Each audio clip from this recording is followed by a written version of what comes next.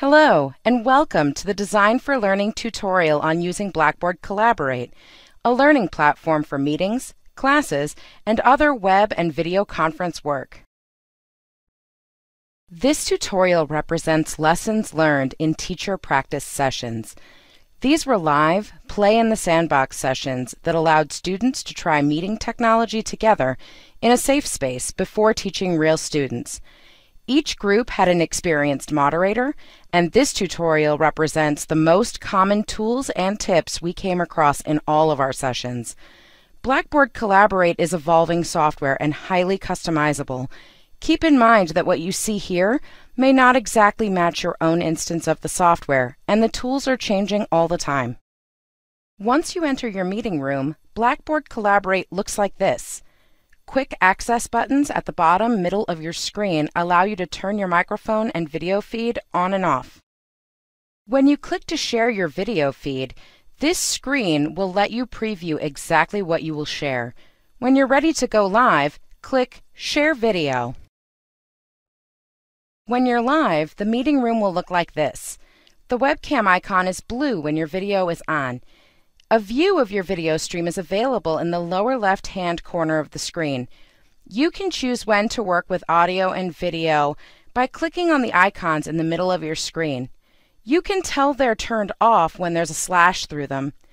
The tab on the bottom right-hand of the screen is the most important. This is how you access the main menu, where you control most aspects of a meeting.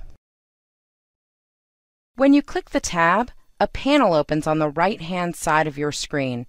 At the bottom of the panel, you'll see 4 icons. Because my default is audio and video settings, the gear icon is highlighted and that menu is open. In the main menu, you control audio and video, notification, and meeting session settings.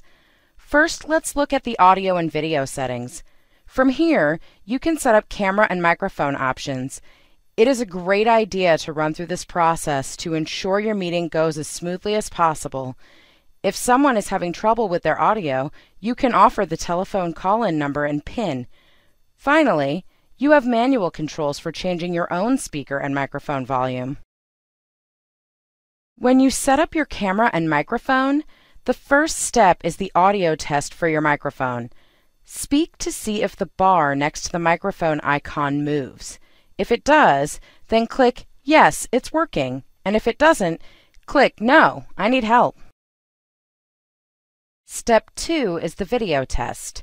If you can see yourself as expected, click Yes, it's working, and if not, click No, I need help. We recommend testing your audio and video every time you use Collaborate, even if you've successfully used it before. That's the best way to be sure things will go smoothly as a presenter or an attendee. Remember, testing your audio and video won't turn it on in the meeting. You'll need to use your quick access buttons for that. Back in the main menu, let's look at the session settings. Click the down arrow on the right-hand side to expand the menu.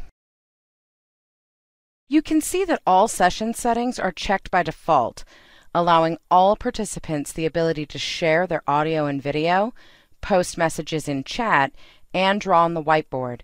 Consider how collaborative your environment should be to accomplish your goals and adjust these settings as you need. For more dynamic control, you can go to the Participants tab, where you'll have the ability to change individual participant settings. In the upper right-hand corner of the menu, you can also click on the circular symbol with 3 dots inside to search for a particular participant, or mute everyone, especially in cases where there's a lot of background noise you need to cut out. If you click on the chat icon at the bottom of the menu, you can chat with your participants and they can chat with each other or you. If you'd like, you can keep your chat screen or any other menu screen open while you hold your meeting. In general, your screen will look something like this, unless you're sharing your webcam, screen, or a document, which will show in the big center block instead of the welcome cartoon. But how do you open content there? This brings us to the final menu option for sharing content, the icon that looks like a box with an arrow on it. You can share a blank whiteboard where you and your participants can work together, share an application that's already open on your computer, like a document or your web browser, or your whole screen to show what you're working on in real time. You can upload individual files to share with your attendees, and more advanced interactive content includes polling and breakout groups if you want to experiment with them. Here's what the whiteboard looks like. Depending on your participant settings, everyone can type, draw, or otherwise create content together. The tools for the whiteboard, like a pencil to draw with, are in the upper left-hand corner of the screen. When I choose Share Application, Collaborate offers me the option to share my entire screen or just an application. Let's try clicking Just an Application first. Collaborate shows me applications that are already open on my computer. In this case, I only had the Google Chrome browser open. Even if I had more options, I can only choose one application to share at a time. Collaborate takes me right to that application without having to click around my computer looking for it. You might want to share the entire screen if you want to show more than one application at once, more easily. Collaborate asks you which screen you want to share if you have multiple monitors like me. Click whichever one you'd like to share first. After a brief moment to adjust, your screen is shared and showing your desktop.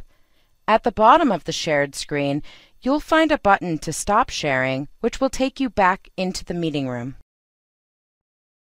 When you click on Share Files in the Sharing menu, a window opens where you're able to choose files for upload.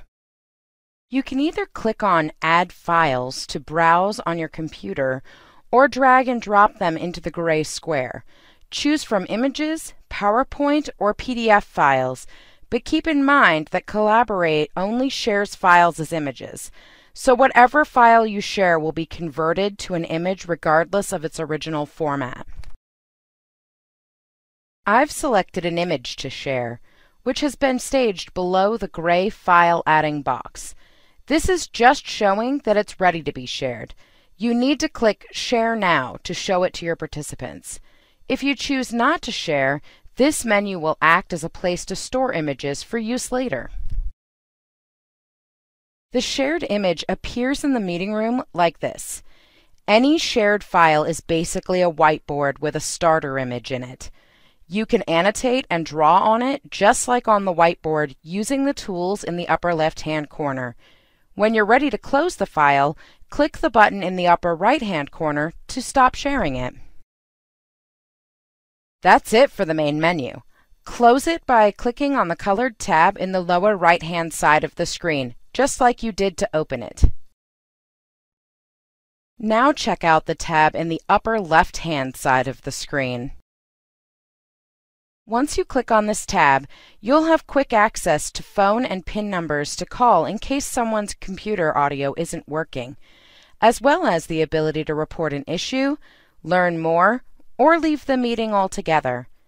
That's it for the basics of Blackboard Collaborate. Get in there and have fun trying it out. Our project partners include IMLS, SCRLC, ESLN, and the iSchool at SU. Design for Learning has been made possible by a grant from the U.S. Institute of Museum and Library Services.